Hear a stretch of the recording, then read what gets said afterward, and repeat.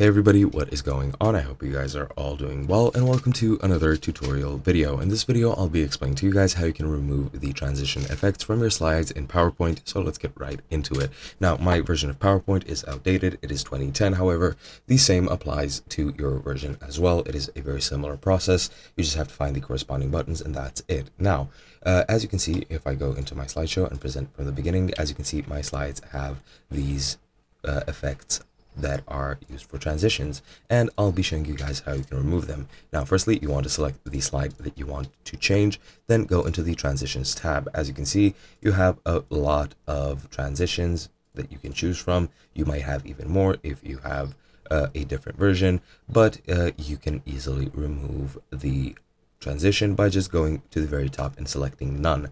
Now that transition is set for the slide, and as you can see, the preview button has turned gray, and the effect options has also been disabled. As you can see, now I can select it, but once I click none, everything is grayed out. Now you can do that manually for each slide. However, if you have a large presentation, all you need to do is just select the slide with no transition, click apply to all, and now that has been applied to every single slide. If I go into slideshow and present from the beginning, as you can see, these slides have absolutely zero transitions, and that is exactly what you want. Hope you guys enjoyed, and I'll be seeing you guys in another video.